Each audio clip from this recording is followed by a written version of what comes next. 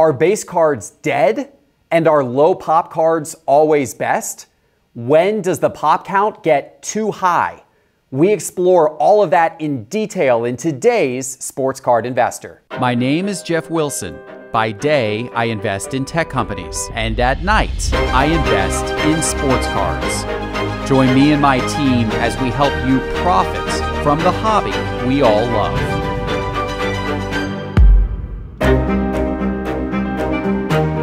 Hello, sports card investors, and welcome to an important episode because there are a lot of people in the hobby, including maybe you, who are saying things like, base cards are dead and you should only invest in low population cards, and you should be scared of pop counts that are climbing. Is that true though? Does the data actually back that up? And when does a pop count become too high for you to invest in? We are exploring those important topics today. And of course, today's episode is brought to you by eBay. eBay is here for the card collectors with a trick for every trade, like advanced tools for price checking with Price Guide Beta within the eBay app, and up to 50% faster listing with Image Scan. Learn how collecting just got smarter at ebay.com/trading hub. Okay, I think it's important that we start with the basics today and just talk briefly about what pop counts actually mean, because some of you out there may have heard this term thrown around a lot before, but may not fully understand what we're even talking about. So let's go to the basics just briefly. Pop counts, which is short for a population count, refers to the number of cards that are graded in a specific grade from a specific grading company. So for example, Terrence Mann, his 2019 base Prism card in PSA 10 condition has a pop count or a population count of 352. That means that there are exactly 352 of that card graded in PSA 10 condition that exist somewhere out there in the entire world. And every time PSA grades a new Terrence Mann base Prism 2019 card and gives it a PSA 10, they update their pop report, their population report, to show that now there's 353 of those graded in PSA 10 condition. So these pop count reports, they change every day as these grading companies grade more and more cards. Pop counts are able to be found through the websites of all of the major grading companies, PSA, BGS, SGC, they all have population count reports on their website. And we also show you population counts for all PSA cards within Market Movers, including now charts to show how those population cards have changed over time. There's other ways you can find population counts as well. If you have, for example, a PSA graded card and you go to PSA's slab certification, their serial number certification tool on their website, you can enter the serial number from that card and PSA will give you information about that card, including that card's pop count. It will tell you how many other cards have been graded with that same grade, and it will tell you how many cards of that card have been graded but have received a higher grade. So you understand both what the population of your grade is as well as the population of grades above you. Now, typically, lower pop counts are considered more desirable than higher pop counts, typically. But that is not a universal rule, and that does not apply in all cases. And personally, I have heard a lot of people who have been on this low pop count train recently that I think are slightly misguided, that I think are making some mistakes by going all in on low pop count cards and ignoring some other factors as to why those cards might be low pop. We're going to talk about that in today's episode. But the reason why population counts are important overall is because everything that drives prices in this hobby is all based on supply and demand. The basic economic principles of supply and demand govern the sports card hobby, just like they govern any other form of investing. And when you have more demand than you do supply of a particular card in a particular grade, you're going to see the price of that card rise. And when you have more supply than you do demand, you're going to see the price of that card fall, just like any other type of investing. So pop counts are extremely important because they tell you what the supply is for a particular card. If there's a lot of demand for a card that has a pop count of just a few hundred, like for example, Michael Jordan's 1986 Fleer rookie card in PSA 10 condition, the price of that card could absolutely soar. Where conversely, if there's a whole lot of supply for, let's say, a Prism base card of a rookie player from last year, but there's not enough demand, then the price of that card is going to almost assuredly fall. Pop reports are therefore very important for you to watch out for. So now let's talk a little bit about low pop cards versus high pop cards and when each might be preferable in your investing decisions. In general, cards with a low population count are considered more rare and more valuable. They're certainly more rare because we know from the population reports that at least in a graded condition, there's not that many of those cards out there. That often means they're more desired and more valuable, but not always. Don't get caught in the fallacy that low population is always better. A lot of people are getting caught in that fallacy right now, and it's not always the case. So a easy example of when this might not be the case is a card in a lower grade that has a very low population, but there's actually a lot of higher graded version of those cards that exist. For example, Ja Morant's 2019 Prism base card in PSA 4 condition is a Pop 2. There's only 2 cards in the entire world of Ja Morant's 2019 Prism base card that have ever been graded a PSA 4. Yeah, but there's thousands, tens of thousands of that same exact card that have received grades higher than PSA 4, right? So the fact that the PSA 4 version of that card has a pop count of only 2 means absolutely nothing and doesn't mean it's valuable. In fact, it means that it was a mistake for those 2 people to bother to ever send that card to PSA for grading because they definitely lost money. They devalued the card by getting that card as a PSA 4. Now, conversely, with vintage cards, PSA 4 can oftentimes be a very good, desirable grade if there's not many cards with a higher grade out there. For example, Mickey Mantle's iconic 1952 Topps card in PSA 4 has a population count of 196. That is considered a very rare and desirable grade for that card. Because as you go up in grades, they get even harder and the population counts get even smaller. So getting that card in a PSA 4 is still considered to be very valuable and a very, very rare card. Now, the other reason, and this is one that people are really missing on lately, the other reason why the pop count on a card may be really low is because at the time that card came out, not that many people thought that it was valuable enough to grade.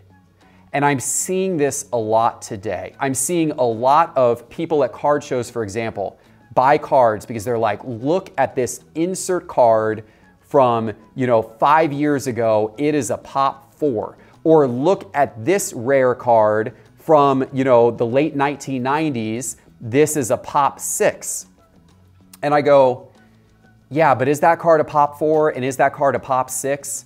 Because just not that many people have bothered to grade it. Because at the time that card came out, that wasn't a very desirable card, and perhaps it wasn't a very desirable card, period, until maybe the last year or two when the market has grown a lot, and now people are starting to look at that card as being a little bit more attractive. But prior to, it wasn't very popular. Maybe there's a lot of that card sitting in people's cardboard boxes at home that are probably in perfect condition, in Gen Mint condition, that they just haven't bothered to submit for grading yet because the value of that card was never there for them to even bother to do that. Of course, that could mean that the grading companies are now going to get flooded with that card in the months and years ahead. And we're going to talk about the danger of that soon. But just as a couple of examples, like I love select basketball. I love the early years of select basketball. In 2013, James Harden's select base card from 2013, that card is only a Pop 4. If I were at a card show and I saw James Harden's 2013 Select base card as a Pop 10, or rather as a PSA 10, the dealer may say, there's only 4 of that card in the entire world. That is a low population rare card. But you know what? The only reason why it's a low population rare card is because not that many people bothered to grade that card to begin with, because it was a base card. It wasn't considered valuable back in 2013. It's not even considered very valuable today. There are absolutely thousands of that card sitting in people's shoeboxes at home, and they've just never bothered to grade it.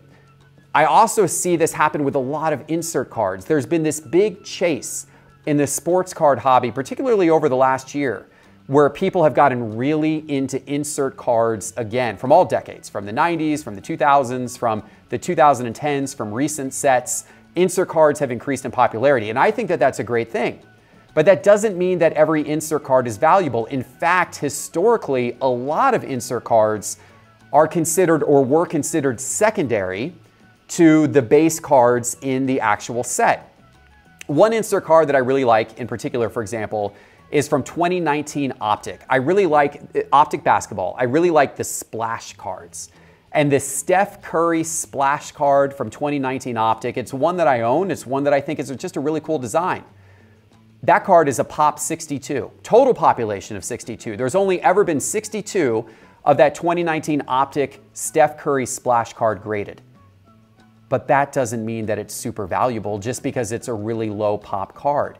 In fact, that was a pretty easy card to pull from 2019 Optic packs. I've got several of them. I opened up a bunch of Optic basketball in 2019, and I've seen a lot of those splash cards from Steph Curry and from other players. There's only 62 of them out there. But the reason why there was only 62 of them out there was because when people were pulling them for the first time, they weren't bothering to send them off to PSA for grading. So don't fall into the fallacy that just because a card is low population means that it's really rare and that it's going to go up. Now, there are definitely advantages, there are definitely pros to low pop cards. As I talked about, it means that they are often rare, and if demand for a particular card starts to increase, whether it's a particular player or a particular insert set, then cards which are lower population, because there is such limited supply, they can potentially escalate in value quickly because of the fact that there is just such a limited supply compared to demand increasing. Sometimes also, low pop counts can show you that a card is really tough to grade. Sometimes cards in a high grade are low pop counts because those cards are almost impossible to get a high grade in because of printing defects and issues with the printing process to begin with. And that can be a nice reason to try to buy that card in a high grade because it's likely going to remain scarce, because even if more people submit that card for grading, chances are they're going to come back with a lower grade. But there are cons to low pop cards as well. As we've talked about, low population does not always mean it's more desirable. And in fact, if a card becomes popular, there is a chance that the grading companies are all of a sudden going to get flooded with that card. So while a card may be low population today, it doesn't mean that it's going to be low population 6 months or 12 months or 18 months from now. In fact, it may quickly go from a low population card to a high population card. And I'll give you an example of that right now. Let's look at market movers. So this is Bol. And I'm looking right here at the last year of Bol's 2019 Prism base card and what this card has done in the market. And if you remember, if you've been collecting basketball cards for a year at this point, you remember that Bol went through this period of time when he was absolutely red hot in the hobby. And it actually he's gone through multiple periods of time where he was red hot in the hobby. But the last time that this happened was in December of 2020. And you can see what the prices of his base Prism card have done since then. But part of what escalated his card prices in December of 2020 was the fact that there were not many of his cards graded back then. So as demand picked up, the supply was very limited of his graded cards. And that is part of the reason why the price of his cards spiked so quickly. And then, by the way, fell so hard over the last year. So guess what happened? When that spike occurred in late 2020 on Bol cards, there were thousands of collectors that had this base Prism rookie card that all of a sudden sent it off to PSA for grading. The supply of these cards has gone crazy over the course of the last 12 months because PSA has been grading these cards like wildfire. And that has partially been why the price has come down as much as it has. And now in Market Movers, if you click on the population count on the popular card charts, it will bring up a chart to show you how that population count has changed over time. And here we're looking at that same 1 year period of the population count of Bol's cards. You can see when that spike occurred, there were only around exactly 676 of this card graded in PSA 10 condition. So that was actually pretty low population, only 676 of that card in PSA 10 condition, and then all of a sudden demand picks up. So prices spike because there's not that many out there. But then everybody starts sending those cards into PSA for grading, and look at what this card has done since. The graded population of this card in PSA 10 condition is now all the way up at over 3,700, and it continues to climb each and every day. The PSA 10 population of this card is up over 450% over the course of the last year. So this has gone from a card that was very low population or relatively low population to a card that is now becoming a much higher population card during the same time period that the prices have fallen pretty dramatically. Now let's look at another example. Let's look at Luka Doncic's 2018 Prism Silver card in PSA 10 condition. This is a card that over the last year has bounced around some, but it certainly has not had the fall that Bol's cards have had. It is overall a little bit of a downtrend line over the last year, like a lot of basketball cards, but it's hung relatively consistent. And in fact, if you go look at what this card was worth a year ago, which was right at $6,000, to what this card is worth today in PSA 10 condition, which is right around $5,500, it's still within the same ballpark of where it was. Let's look at how the population of this card has changed over the last year. As you can see, it really hasn't changed very much, because if you look at this access over here, those numbers, there's not a lot of difference between 1,900 and 2,100. In fact, exactly 1 year ago, there were 1,928 of this card in PSA 10 condition, and today there's only 2,088 of this card in PSA 10 condition. There's only been about an 8% growth of this card in PSA 10 condition. Why is that? Well, because when that Luka card first came out, people knew right away that was a valuable card. People submitted that card right away for grading to PSA. There's very few people that sat on that card and waiting for that card to get graded. And also, by now, many 2018 basketball Prism boxes have been opened. There's not many still being opened. They're very expensive now, so there's not many people buying them and opening them anymore. So the population count on this card has increased very slowly. What this means is that the fact that this card is relatively low population at a population count around 2,000, and you can debate, that's definitely not super low population. It's relatively low population compared to, let's say, his base card from 2018 or a lot of cards in general from 2019, 2020, 2021. The fact that this card is relatively low population, you can be assured that the population of that card is not going to climb very much in the years ahead, just like as we saw, it didn't actually climb very much over this last year. So you can be certain, or at least more sure, that the population of that card is going to be relatively stable as time goes on, which is a good assurance to have from an investment standpoint. Now, there's one more disadvantage to low population cards, and this is an important one. This is one that I think a lot of people who have been on the low population movement recently have missed. And that is the fact that low population cards are sometimes harder to sell. And they're often harder to get a good, strong offer on. And the reason why is because there is not a trend line. There's, if you go into Market Movers and look at a card that has a pop count of 5 or 10 or 20, that card may not have sold in the last year. That card may not have sold in the last 2 or 3 years. If the population count is low enough, that card may have never sold. If the population count is, 2 or 3 or 5 or something of that nature. So it's hard for people to understand what that card is worth, and it is hard sometimes for people to come in with a reasonable offer.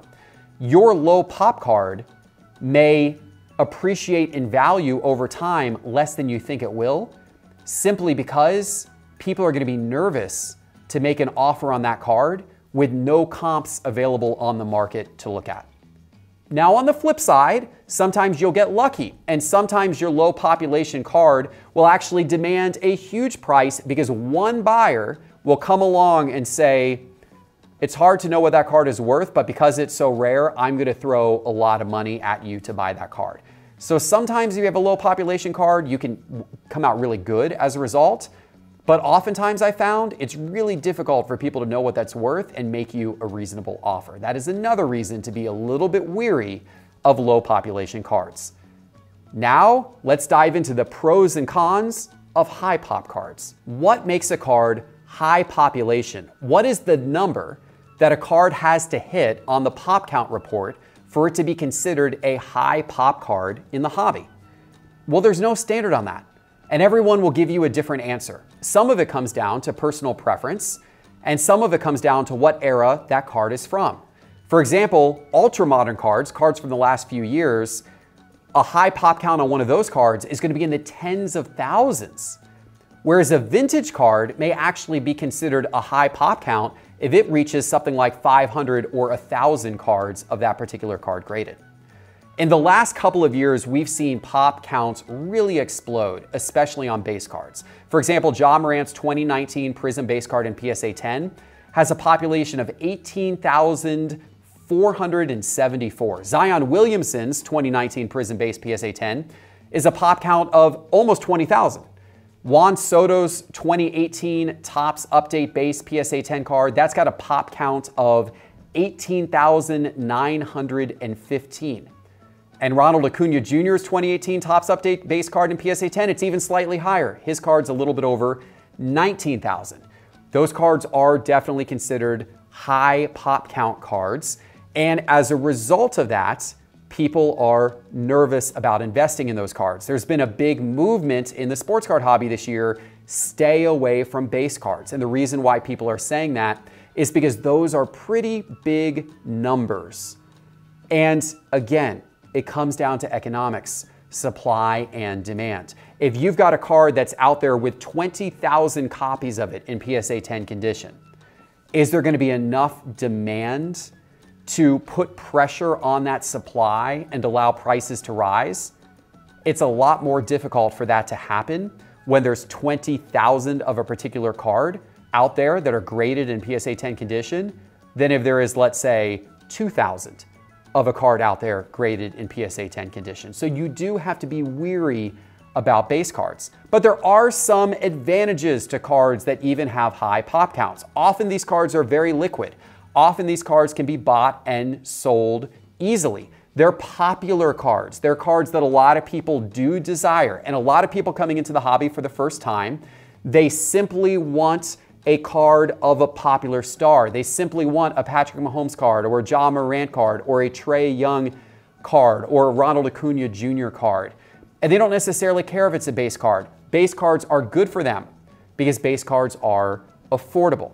So there's an ongoing demand for high population cards because they're popular, because there's a lot of people that want those players and they like the fact that that is a more affordable version of that player's card. So high pop count cards are not always bad, but you do have to be weary that if you're getting into those big numbers, those 10,000 plus numbers, is there going to be enough demand over time for a card with that many copies of it available for sale on the market? And you can tell this if you go to a site like eBay and you're looking around for a PSA 10 Ja Morant card and you go look at his Prism base card, there are tons of that exact card for sale on eBay at any moment in time. Or if you go to a card show, there's tons of that exact card all over the card show for sale all at the same time. What that means is it takes a lot of great performance by him on the court for demand to get high enough for that card to increase in value, for demand to exceed such a big supply. So the market can get saturated with high pop count cards. And so the general advice to look for lower pop count cards, it's generally good advice. You just need to watch out for some of those pitfalls that we talked about earlier in this video. Not every low pop count card means that it's investable or that its value is going to go up in the long run. Now, if there is a player you want to invest in and you're looking to get away from their high pop count base cards, then there's some other alternatives that you can look at. So if you're looking to invest in a player whose base cards are really high pop count, and you would prefer to invest in a card with a lower population count, there are some alternatives that you can look at. So one thing you can do is you can look at prior years. If this player has been in the league for a while, or if they're retired or a Hall of Famer, chances are that some of their older cards are much lower population count than some of their recent cards. In fact, cards from the late 2000s and early 2010s were printed in pretty short supply. There's not a lot of cards from that era, especially compared to cards from recent years. So you may be able to go back in time and find some really cool cards, some really cool variations of a player's card that are low pop count, but are absolutely desirable because they're from years when there just simply weren't as many cards created. Even if you go back even a few years, like for example, Jason Tatum's rookie cards from 2017, Prism, even his base card from 2017 Prism, far, far less of those cards on the market than Ja Morant's base Prism card from previous years. Another thing you can do is, of course, you can look at variations of a player's card. So even if you want to get into Ja Morant's high population count Prism rookie card, you can look at color variations of that card. You can look at serial numbered versions of that card.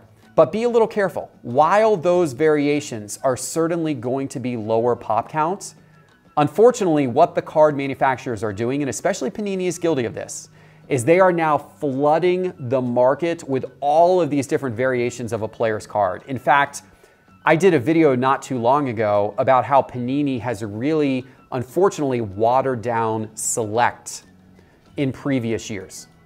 And Select was one of my most desirable sets, but this last year of Select football and Select basketball, Panini printed a ton of that. And one of the things that they did was they created an unbelievable number of variations of every single player's card. In fact, I think we counted something like almost 140 variations of a player's card were available in this prior year of Select.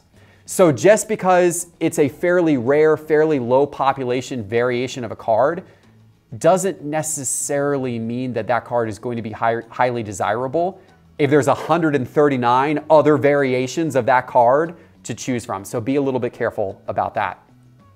Now there are variations, there's certain inserts, certain variations that have become very, very popular in the hobby, especially over the course of the last year, that are ones that are probably going to hold long-term value. You've heard me talk a lot about on this channel about the popular sets like Kaboom, Color Blast inserts. These are inserts that are very short printed, very low population, that have become very desirable and will probably remain very desirable for long periods of time because they remind people of, for example, like the Precious Metal Gems cards from the 1990s that were also very valuable, very sought after cards and remain that way to this day. There's also photo variations of cards in baseball, for example, whether it's the bat down Ronald Acuna card from his rookie year, or whether it's the Juan Soto Gatorade Bath card. These photo variation cards are also very short printed, very, very short printed cards, low population cards, but considered very desirable by the hobby. And those are ones that are likely to continue to retain and escalate in value. Of course, they're a lot more expensive to get into today. But you could even look at those particular cards in a lower grade, and that is probably going to turn out to be a better long-term investment than perhaps the base card, even in a higher grade. Of course, only time will tell. Another thing you can do is you can look to alternative sets. So for example, one set right now in the hobby that doesn't get a lot of love, but maybe will go up over the long run, is Spectra. Spectra has a similar look and feel to Prism, but the print runs are way, way lower. And Spectra cards can be found for quite inexpensive on the secondary market. Spectra cards, even though they're way lower in terms of population, also sell for a lot less than Prism, even though the Spectra cards and the Prism cards can sometimes have a very, very similar look and feel to the sets. But if you're going to be starting to invest in Spectra cards because they're low population, you're also placing a bet on the fact that Spectra is going to become a more popular product in the hobby over time. Right now, Spectra is not very popular. Is Spectra a set that over time will gain more favor with card collectors and more people will realize that the pop counts on Spectra are so low, but the cards are extremely attractive and affordable? Over time, if that set catches popularity, if it catches fire with a fairly low supply of those cards available, the chance is that prices could escalate very, very quickly.